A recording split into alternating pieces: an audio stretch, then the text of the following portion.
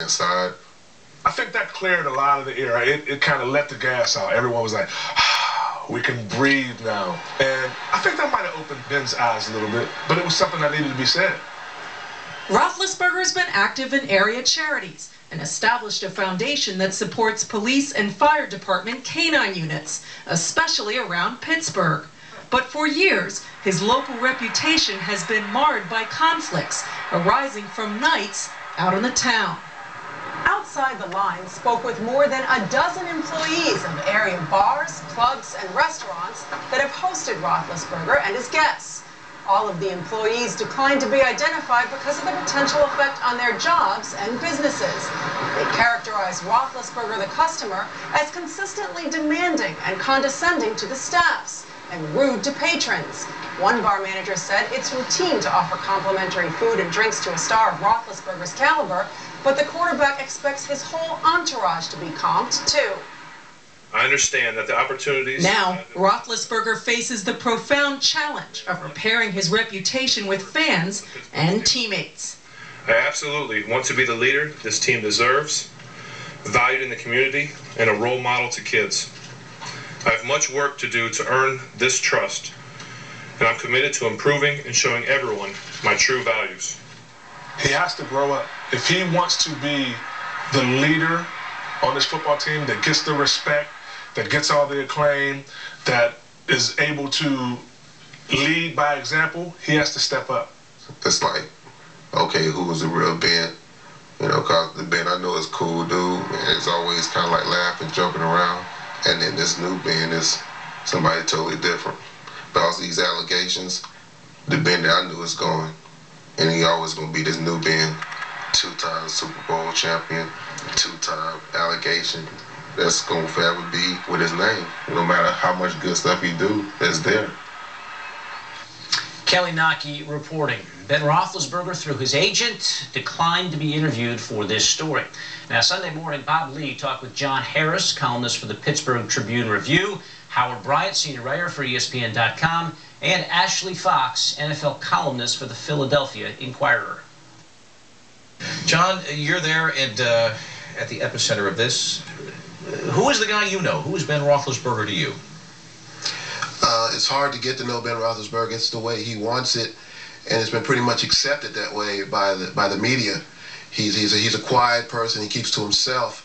He speaks with the media once a week during the season, and that's pretty much, and after games, and that's pretty much our involvement with him. You hear a lot of things. Everybody hears things, but no one anticipated anything like this.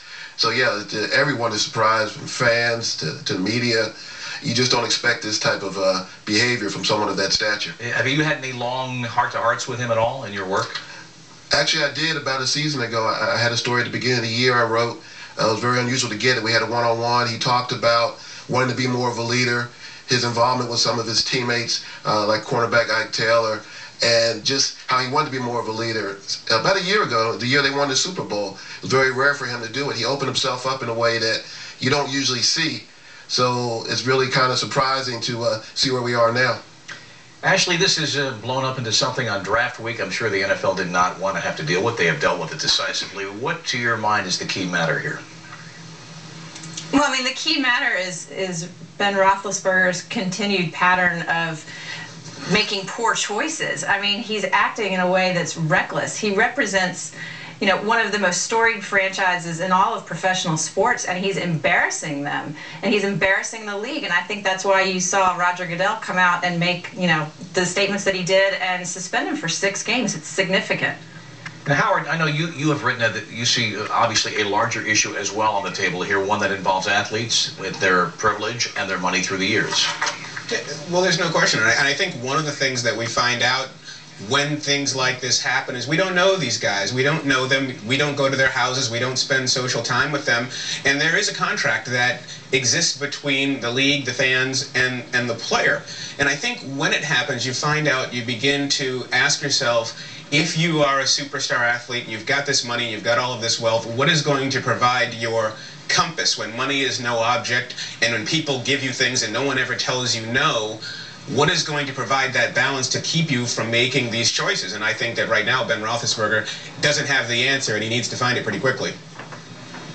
Howard, this is, of course, the first player ever under this new enhanced policy from Roger Goodell suspended without even facing criminal charges. I talked to several players who have played in the NFL, African-American players, the past week, and all the other players suspended so far under this policy, the enhanced policy, were African-American, and they were watching carefully, wondering what Roger Goodell was going to do. How prevalent do you think that acuity of vision was this week? Well, I don't think there's any doubt that all of this is a test case for Roger Goodell and for the player conduct policy. There's no doubt. And I'm not even talking about football. I was in a baseball clubhouse a few days ago, and African-American players in the baseball clubhouse were saying, where is the equity going to be? The racial element here is a very serious one, simply because of the demographic of the sport, and also because you just want to see fairness. On the other hand, you do have a player who was not convicted of a crime, but certainly if you read that 527-page report, he did not conduct himself the way that the league would like their players to conduct themselves. But from the standpoint of,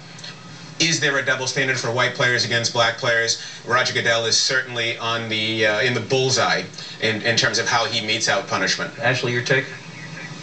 No, I totally agree. And I think it's interesting because Roger Goodell, when he suspended Michael Vick and then reinstated him after just 2 games, he saw that as a helping guide Vick back into the league. He was very careful about getting him the help that he needed and seeing a change in the person.